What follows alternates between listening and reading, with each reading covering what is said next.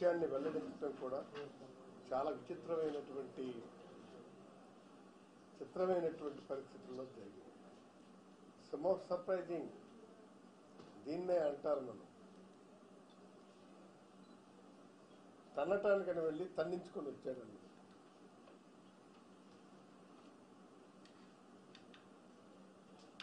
ఎందుకంటే TDP MP Kanakamedala Ravindra Kumar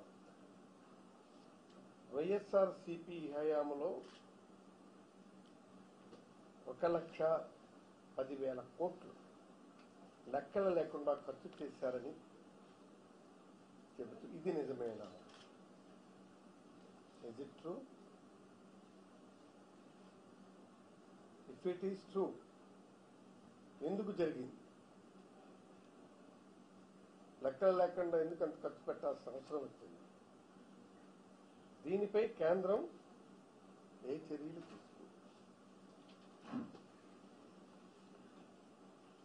ఒకవేళ ఏ చర్య తీసుకోకపోతే ఎందుకు తీసుకోలేదు? This is the state question.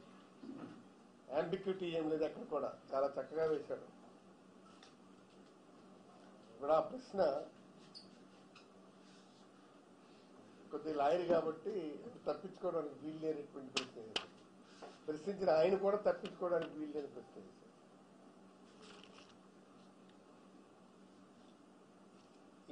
ఈనాటి 5 ఏళ్ల పాలనలో 1,62,000 కోట్ల ఖర్చు వివరాలు మాయం, లెక్కలు చూపించమని కాగు అడిగితే 51,000 కోట్లకు మాత్రమే వివరణ ఇచ్చారు.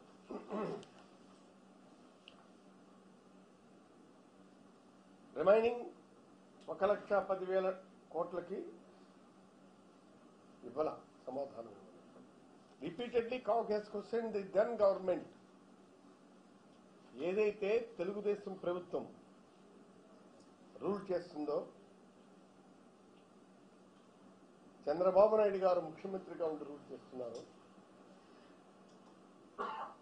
ఆ ప్రభుత్వంలో ఈనాడు కాగ్ పదే సార్లు ప్రశ్నిస్తాయి. 50,000 కోట్లకు మాత్రమే ఖర్చు చూపించి వివరణ ఇచ్చారు. మిగతా 1,11,000 కోట్ల సంగతి ఇప్పటికీ తేలలేదని నేను చెప్పలేదు, మీరు రాయలేదు, రోడ్డును పోయిన దానయ్య గారు చెప్పలేదు అన్న మాట కాదు ఇది. సాక్షాత్తు పార్లమెంటులో ఎగువ సభలో రాజ్యాంగబద్ధమైనటువంటి వ్యవస్థీకృతమైనటువంటి పార్లమెంట్ ఎగువ సభ రాజ్యసభలో on the floor of Rajya Sabha కేంద్ర మంత్రి గారు చెప్పారు. కన్సర్న్ మంత్రి గారు పంకజ్ చౌదరి గారు, హీ మేడ్ దట్ స్టేట్మెంట్.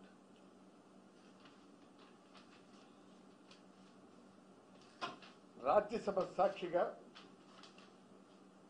5 ఏళ్లు టీడీపీ పాలనలో ఏకంగా 1.62 లక్షల కోట్లకు లెక్క లేదని కేంద్ర ప్రభుత్వం అధికారికంగా వెల్లడించింది.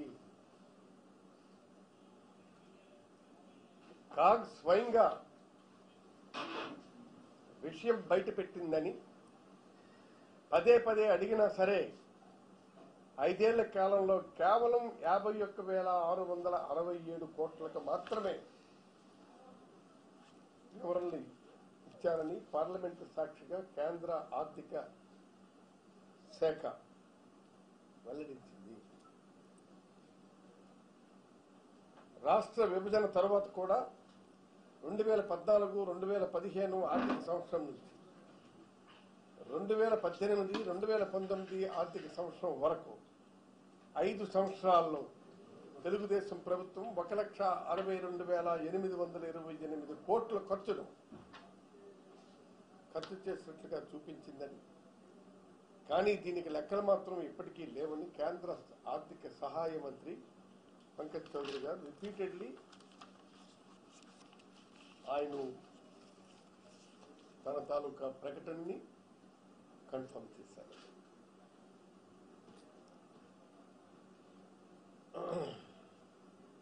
అయితే ఆ వ్యయానికి అనుమతులు లేవు.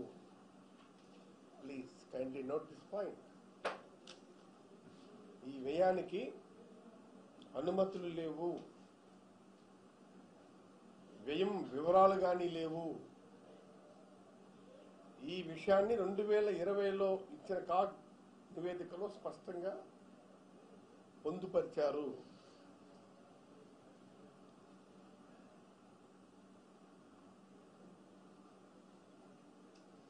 రాజ్యాంగంలోని 205 కాన్స్టిట్యూషన్లో 205 ఆర్టికల్ అధికరణ ప్రకారం అదనపు వ్యయంగా చూపిస్తున్నటువంటి మొత్తానికి ప్రతి పైసాకు శాసనసభ అనుమతి కావాలను. 2005 అధికరణ ప్రకారం అదనపు వ్యయంగా చూపిస్తున్న ప్రతి మొత్తానికి శాసనసభ అనుమతి కావాలను, లేదా రాటిఫికేషన్ ఇస్తారు శాసనసభ.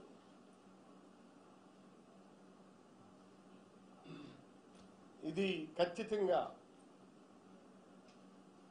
శాసనసభ ఆమోదం తప్పనిసరి అని ఉన్న నిబంధనలు టీడీపీ ప్రభుత్వం పూర్తిగా ఉల్లంఘించిందని చాలా స్పష్టంగా కాగ్ నివేదికలో పేర్కొన్నారని సాక్షాత్తు కేంద్ర ఆర్థిక సహాయ మంత్రి పంకజ్ చౌదరి గారు రాజ్యసభలో అత్యున్నతమైనటువంటి దేశానికి అత్యున్నతమైనటువంటి పార్లమెంట్లో ఉన్న ఎగువ సభ రాజ్యసభలో ఈనాడు ఒక మంత్రి ప్రకటించారు. It's a constitution, it's a document. Once it is revealed in the floor of August house,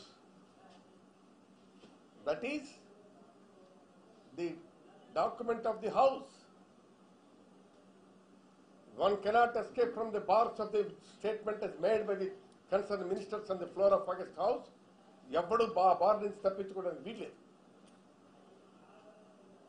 అందుకే నేను అంటున్నాను, ఇది ఏదో రోడ్డును పోయే దాన ఇచ్చినటువంటి స్టేట్మెంట్ కాదు. ఇది ఒక బాధ్యత కలిగినటువంటి కేంద్ర మంత్రి who is looking after this entire affairs as a minister ఆయన ఇచ్చిన స్టేట్మెంట్. అందుకే కనకమేడల గారు అడిగారు ప్రశ్న, దీనిపై కేంద్రం ఏం చర్యలు తీసుకుంది, వాడిన మాట నిజమేనా అంటే ఆయన ఏమనుకున్నాడంటే వైఎస్ఆర్సీపీ కాంగ్రెస్ పార్టీ ఇవన్నీ వాడినారని చెప్పేసి అనుకున్నాడు. అడిగేపాటికి అసలు విషయం బయటకు వచ్చింది.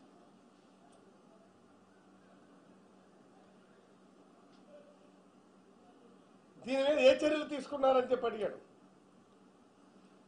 He demanded the union government. ఆయన డిమాండ్ కాదు, ఈరోజు సేమ్ డిమాండ్ మేము చేస్తున్నాం. What action the union government has taken this type of irregular government గా ఉన్నటువంటి ప్రభుత్వం మీద ఏం చర్య తీసుకున్నాం, ఏం చర్య తీసుకోబోతున్నారు మేము అడుగుతాం. ఆయనే కదా అడిగాడు ఏం చర్య. ఆయన అడిగిన దాన్నే మేము రీట్రేట్ చేస్తున్నాం. ప్రజల డబ్బు ఈ మధ్యకాలంలో చాలా మంది మేధావులు అంటే సూడో మేధావులు చెప్తున్నారు, ఆపండి మీరు డబ్బులు పంపిణీ కార్యక్రమం ఆపండి. ఎందుకు ఆపాలండి?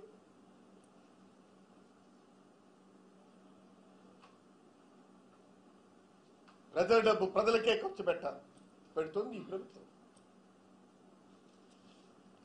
నాకు తెలిసి 3 ఏళ్లలో డీబీటీ సిస్టమ్ ద్వారా సోఫార్ 1,85,000 కోట్లు ఈ సంక్షేమ పథకాల కోసం ఖర్చు పెట్టాము. సంక్షేమ పథకాల కోసం ఖర్చు పెట్టాం.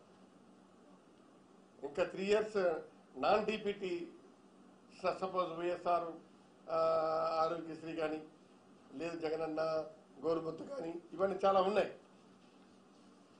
నవరత్నాలు కాకుండా మొత్తం ఈ 33 పథకాలు ఎన్నో ఉన్నాయి, సంక్షేమ పథకాలు.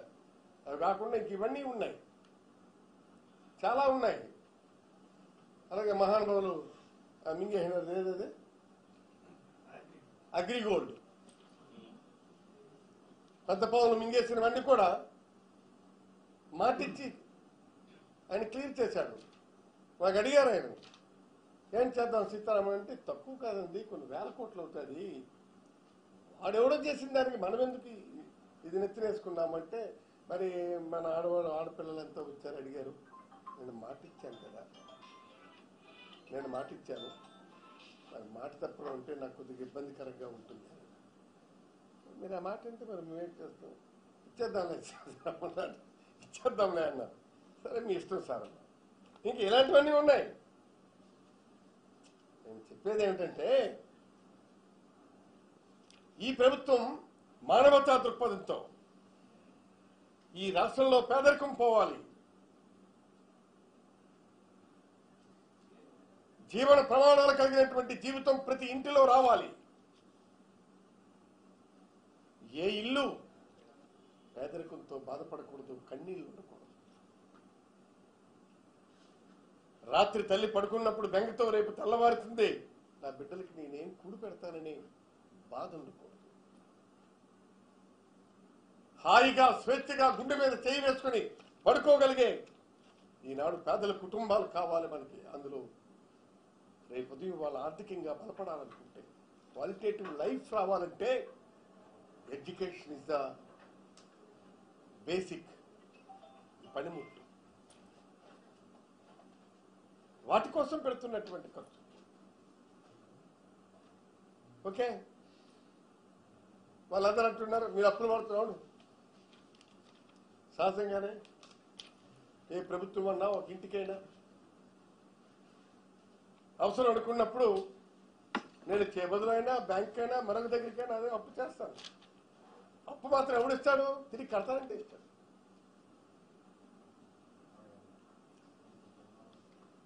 జగన్మోహన్ రెడ్డి గారు చేసినటువంటి అప్పుకు ప్రతి ఒక్కటి అకౌంటబిలిటీతో తిరిగి ఈ మహానుభావుడు చేసినటువంటి ఇలాంటివన్నీ కూడా తీర్చుకుంటూ వెళ్తున్నాడు. మళ్ళీ ఒకవైపున క్రెడిబిలిటీ ఎస్టాబ్లిష్ కాకపోతే no banks will come forward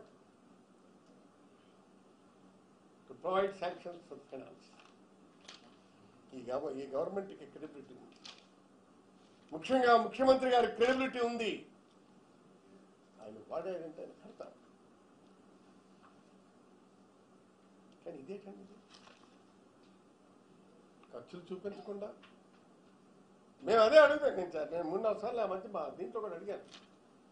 ఉమ్మడి రాష్ట్రంలో మన ఆదాయాలు విపరీతంగా ఉండేవి, రైట్? విభజన తర్వాత రాష్ట్రంలో కూడా మన ఆదాయాలు ఆ రోజు మీకెంత ఉన్నాయి, ఈరోజు మాకంతే ఉన్నాయి. మరి మేము ఇన్ని సంక్షేమ కార్యక్రమాలు చేస్తున్నాం, చేస్తాం. మరి మాకు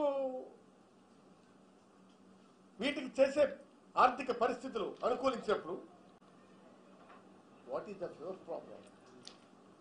why you have not done the same thing? ఈ డబ్బంతా ఎక్కడ పెట్టావు నేను అడుగుతున్నాను. అది మేము ఖచ్చితంగా అడుగుతున్నటువంటిది.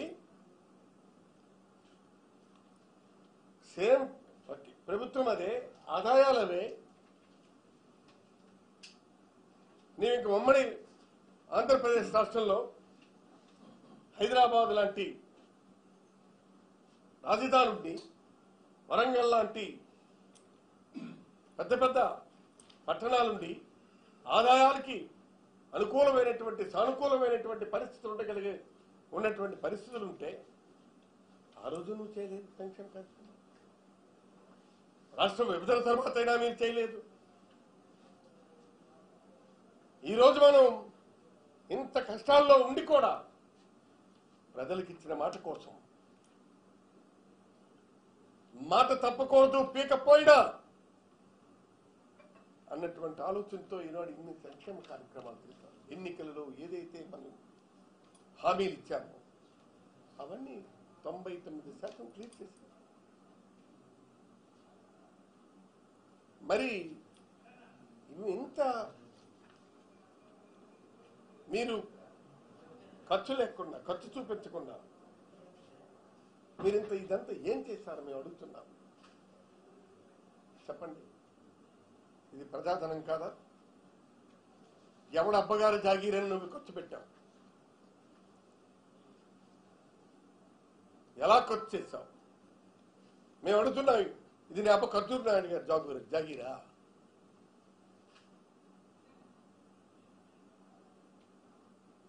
ఏంటిది మాకు అర్థం కాదు. ప్రజల దగ్గర నుంచి మనం వసూలు చేస్తున్నటువంటి పన్నుల ద్వారా వచ్చేటువంటి డబ్బుని ప్రజా సంక్షేమానికి, ప్రగతికి, అభివృద్ధికి మనం ఉపయోగించాలి. ఏం చేసాం? ఆ డబ్బుని ఏం చేశాం? ఈ విధమైనటువంటి దానికి 1,65,000 కోట్ల 828 ఎంత మొత్తాన్ని దానితో 3 ఏళ్లు నిరాఘాటంగా సంక్షేమ పథకాలు జగన్ గారు చేశారు. అదంతా కలిపితే 1,85,000 కోట్లు.